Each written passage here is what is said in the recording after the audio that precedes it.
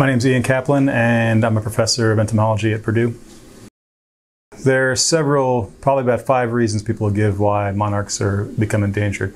The primary reasons probably has to do with their food. So milkweed is the only thing that monarchs will eat. Monarch caterpillars, they won't eat corn leaves, oak leaves, only milkweed, and that's a very small group of plants. Milkweeds have declined in the Midwest over the past several decades, so as goes your food, so goes you. So that's the leading hypothesis. People also think that potentially climate change, there are some parasites of the adults that could be important. Drift of insecticides, destruction of overwintering forests in Mexico where they overwinter could be factors, but milkweed limitation seems to be the big one.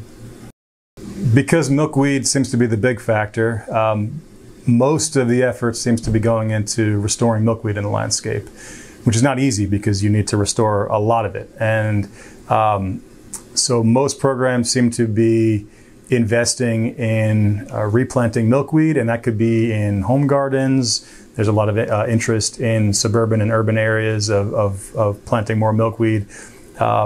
It could also be in roadsides and edges of agricultural fields. But the key is to get more milkweed into the environment and to protect it and not have it contaminated by things like insecticides that could kill monarchs. So large tracts of milkweed that are protected from disruption. Monarchs are probably the most beloved insect. It's, several states have it as their state insect. They have monarch festivals all over the country. People love them because of their bright colors and their appearance. Elementary school classrooms use them as like their insect biology curriculum.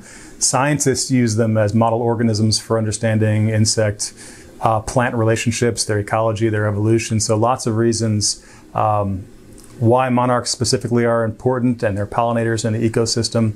But even if you don't care about monarchs, they're largely used by others as a type of canary in the coal mine.